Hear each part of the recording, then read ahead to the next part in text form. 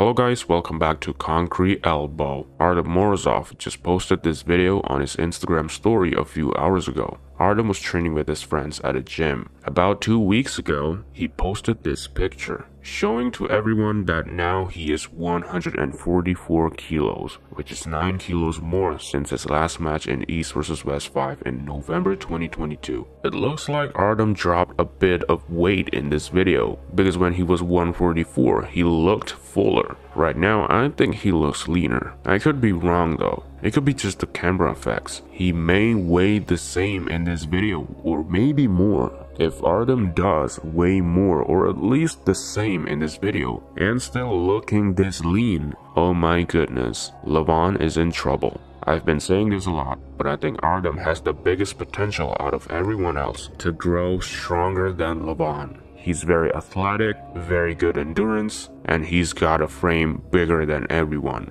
It's just a matter of time until Levon becomes the number 2 in the world.